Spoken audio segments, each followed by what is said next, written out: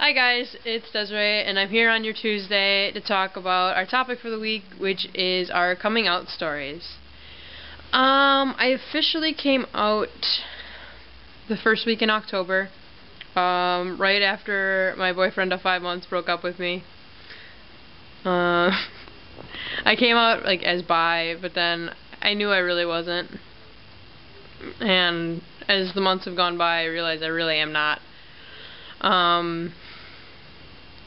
Yeah, and like I said in my introduction video that comes out, like I'm attracted to men, like that's where the pan-romantic comes in. But anyways, my coming out story. It began after Christmas last year. I was talking to a friend of mine on the phone, and I was like, "Hey, I need to tell you something." And she's like, "Oh, okay." I was like, I think, actually, I know that I like girls. And she goes, "Oh, okay," and she pretended to be okay with it.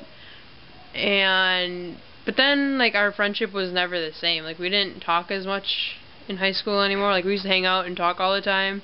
But then she talked to other people in the group and really didn't talk to me. But she didn't tell anybody that I know of. But telling her led to something worse. My grandmother, whom I lived with at the time, overheard me and was like, "You need to wait till you're 18 before you come, and out of this house before you come out of the closet," or whatever. So the day after I turned 18, I moved out of my house, went to live with a family from my church, and I lived there for the summer, and then I came to school, where in the process I was dating my friend's brother. What makes this weird is my friend, I had told her shortly after I told my other friend, and I knew this friend would be fine with it because, like, I swear 85% of her friends are either lesbians or bisexual or know somebody that is, so she's really accepting of it. So I told her, and she was like, "Oh, okay, whatever, nothing's changed."